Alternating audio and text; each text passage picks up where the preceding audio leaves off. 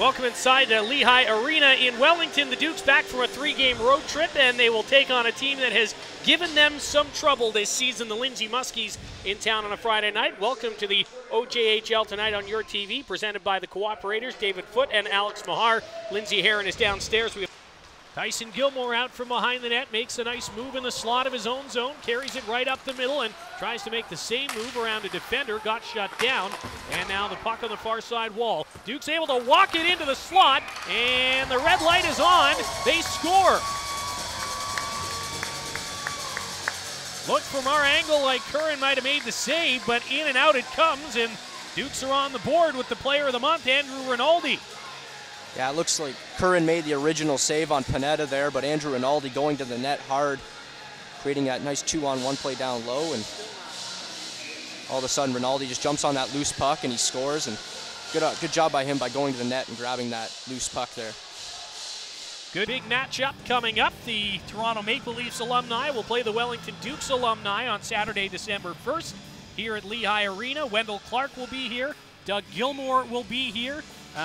Among many other Toronto Maple Leafs legends. $20 for adults, seniors and youth just $15, and then kids get in for $10. That's advanced tickets, and the ticket rates at the door you can see there as well.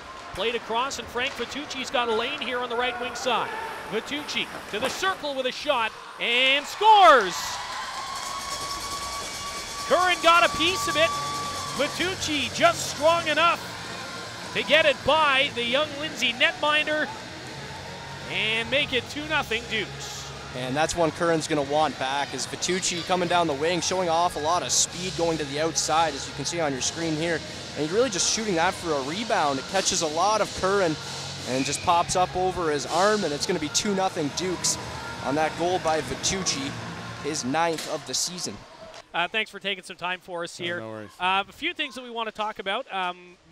Notably, or I suppose first of all, we showed the graphic during the period, but December 1st, big event coming up here. You've got some of the Toronto Maple Leafs alumni coming back to take on some big-name Wellington Dukes as well that some fans will remember. Yeah, no, it's going to be an exciting event. It's something we wanted to do for the last couple of years, and it finally came together. We were able to get MLSE on board, and so they're bringing a great team down. They're bringing Wendell Clark, obviously, and Doug Gilmore's agreed to come. And the tie-in with having Tyson here playing for us, and Tyson's brother's going to play, so they're going all three of them are going to play in a line together against our alumni, which is exciting. So we're going to call it a helicopter line. They have no centermen, but they're all no wingers, I should say. But but they the whole problem that we have right now is that we've got a whole bunch of opportunity to use our team and use this facility, and it's a good problem. So we're trying to create events like this to make it helps the team, it helps get the name out there, and I think this is a great event for us.